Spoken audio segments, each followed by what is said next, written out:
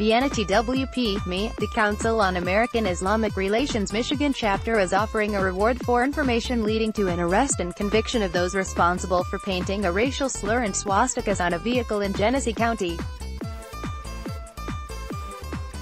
A $1,000 reward is being offered by the organization after Vienna Township resident Hubert Roberts found the items Tuesday morning in white spray paint on his Chevrolet Silverado pickup truck outside his family's home.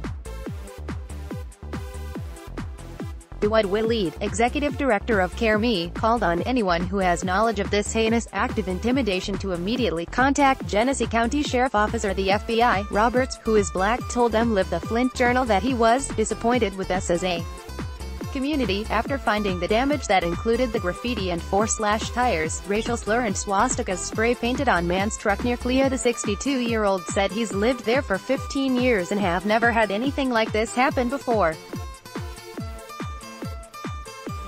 He was working on his motorcycle until 2 a.m. and then went to bed. The neighbor woke Roberts up around 7 a.m. when they spotted the damage and he called the police. He also asked the Federal Bureau of Investigation to investigate the incident as a hate crime.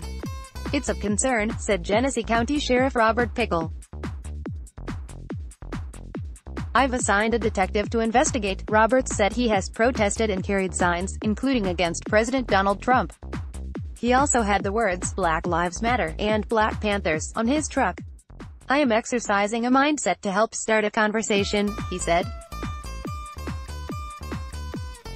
"I do a lot of protesting, swastikas, racial slur and white pride painted on Michigan man's truck, but for people to come onto his property and commit such a hateful act is taking things a step too far," Roberts said. "I'm very hurt," Roberts said. "For them to take the steps to this is very bold." Walid called the incident especially troubling given that it took place on Juneteenth, a day in which African Americans celebrate emancipation from chattel slavery. He said, "Juneteenth is often celebrated on and around June 19th and commemorates the day when the last enslaved African Americans were notified of their freedom.